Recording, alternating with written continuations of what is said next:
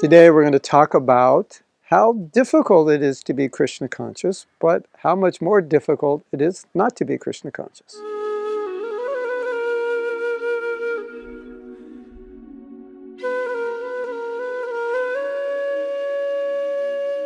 So I get many letters from devotees telling me how they're struggling to finish their rounds, to even start to chant their rounds. They're struggling to follow regulative principles.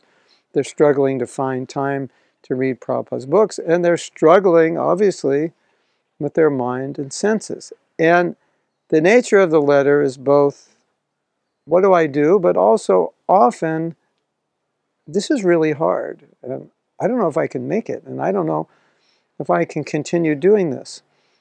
And I reply with something that I read. I don't know who said it, but it went something like this.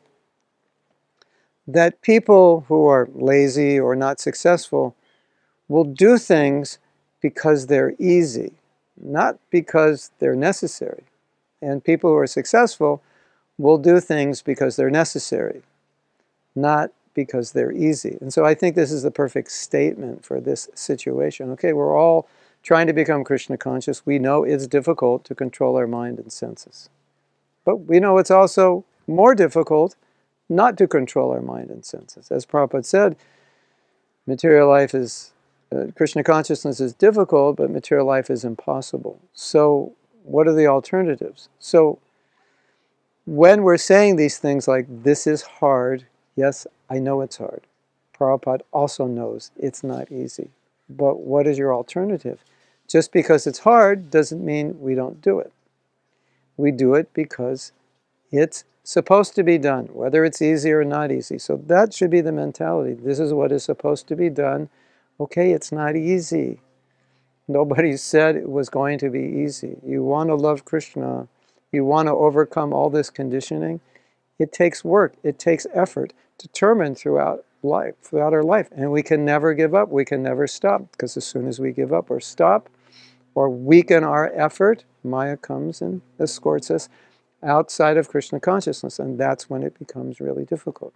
So yes, difficult to control the mind. Yes, to control the senses, to control emotions, to maintain our faith, to be regulated, to chant with attention, to get along with devotees. Just go down the list of all the difficult things. But what's the result? We will get love of Krishna. And what's the result of giving up? You get another material body, and then you have to do it again.